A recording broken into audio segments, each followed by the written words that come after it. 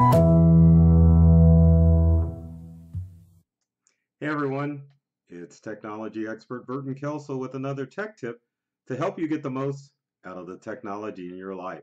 Today we're talking about solid state drives. If you don't know what a solid state drive is, it's one of these things, or one of these things here. Two different sizes, but solid state drives are devices, they're storage devices that you can install in your Windows and Macintosh computers that'll make them run faster. These two are from Crucial. One's a 250 gigabyte drive and the other is a 500 gigabyte drive. But they go all the way up to 2 terabytes as far as storage space. The purpose of solid state drives is to make your devices run faster. Solid state drives don't have any moving parts, so that way it allows your Windows and Macintosh computer to run at lightning speed.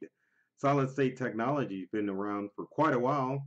Think flash drives. Flash drives use flash technology and allow you to quickly retrieve and store your documents on a small device. Solid state technology takes that to the next level, allowing you to store more information in your computers and to make them run faster. Now, with solid state drives, there's a difference as far as how you care for the hard drive in your devices. There's solid state technology in smartphones, tablets, desktop and laptops, computers, but how do you maintain that stuff and what stuff do you need to do to make sure it's going to have a long life? Solid state drives have short, or I shouldn't say short, but they have a shorter lifespan, I guess I can use that word, than your traditional hard drives. Traditional hard drives run on platters, and if I had one laying around, I would show you, but just think of a record player that's made out of metal. Those platters store the information on your computers magnetically, and as long as the drive platters run for a long period of time, or if the platters don't get warped, then the information can be stored indefinitely. Solid state drives have a limited amount of read writes, so you really need to make sure that you're taking care of your solid state drive if you get one installed on your computer. Well, what should you do in order to get your solid state drive to run better? Well, we're going to take a look and look at some of the tips of the things that you need to do in order to keep it running. Let's switch screens like we always do and take a look at our tip. So the first thing that you want to do with your solid state drive is to turn off indexing tools.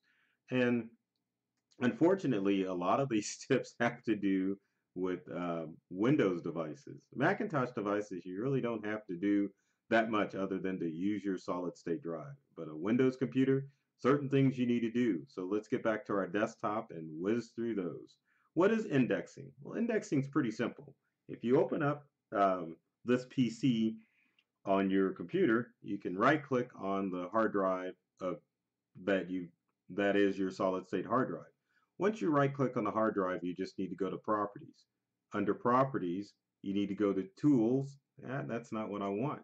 You need to go to hardware. Now, oh, we're on the right screen. I can't believe I messed that up. You believe that? The tech guy made a goof, but we're here. So once you're under general, you want to make sure that this check mark, which is what threw me off, is off. Make sure that the allow files on this drive to be indexed, make sure that check mark is off. Once you take that check mark off and hit apply, then it will go through and unindex all the files on your hard drive to make sure that indexing is turned off on your solid state hard drive. Why do you want to turn that feature off?